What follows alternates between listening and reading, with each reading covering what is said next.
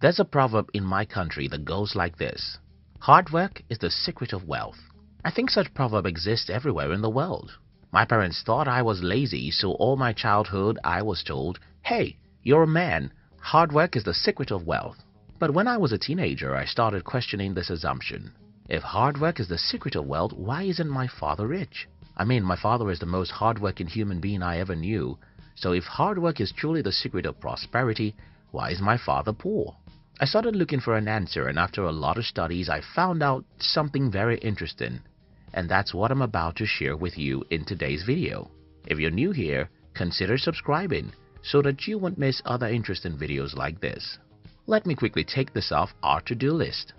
Working hard is not as important as working right. If you don't get this, I'm going to use an analogy. You see, running fast isn't as important as running on the right track. Let's say there are two men.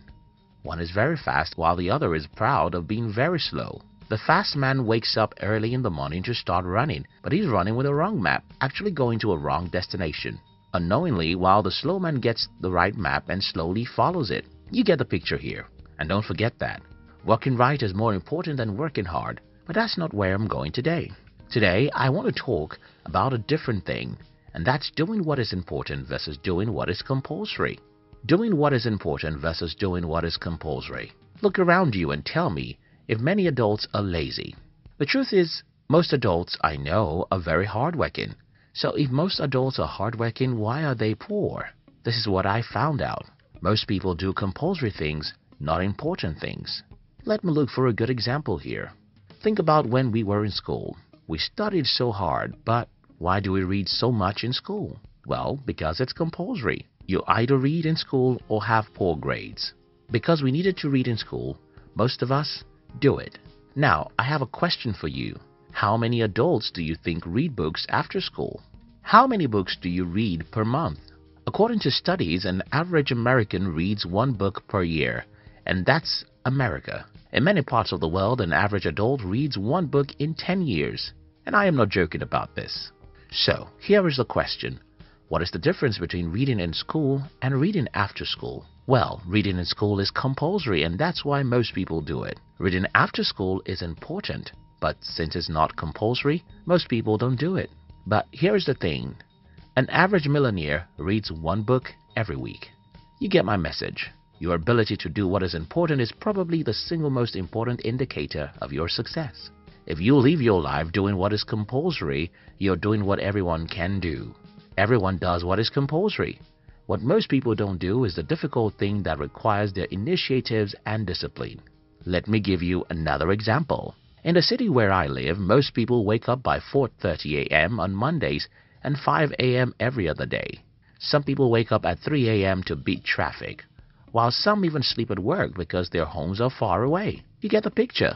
Most people rarely have any time for themselves, but don't make any mistakes here.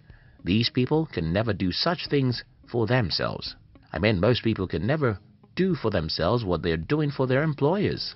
If most people have the discipline and courage to do for themselves what they are doing for their employers, we will not have enough employees in the world. The reason why some people wake up at 4 a.m. to rush to work is that it's compulsory.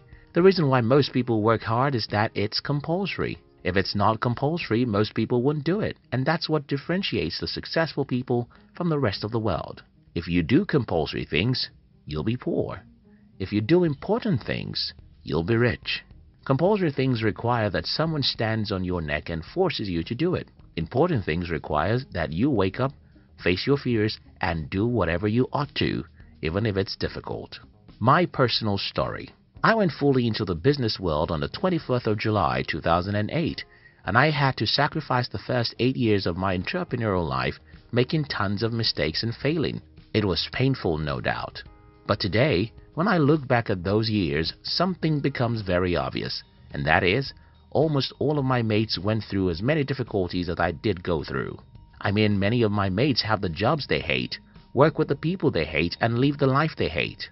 Some of them lost their jobs. They never get a better one, and some of them are even poorer when working than when unemployed. You get the picture. These people went through as many headaches as I did, but our results are different as day and night. What happened here? The pains that come to you when you do compulsory things does not lead you to any significant success. The only pains that lead to real success is the pains that come to you because you're doing what is important. In other words, it's more glorious to intentionally go to the battlefield than to suddenly wake up and find out that your enemy has invaded your home. When you intentionally go to the battlefield, though you'll still go through tough times, you can end up as a hero.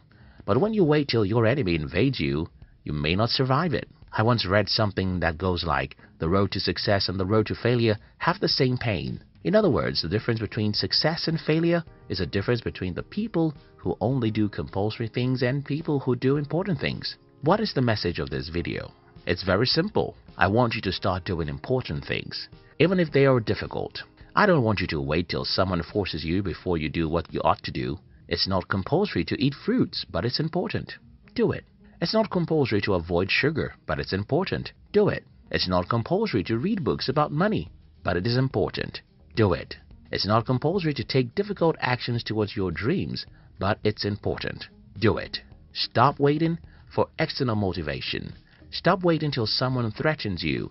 Stop waiting until it's compulsory. Most people make themselves poor because they do what is compulsory. If you like this video, you might like one of our new YouTube channels, where we share with you the inspiring stories of the most successful people in the world and even some villains.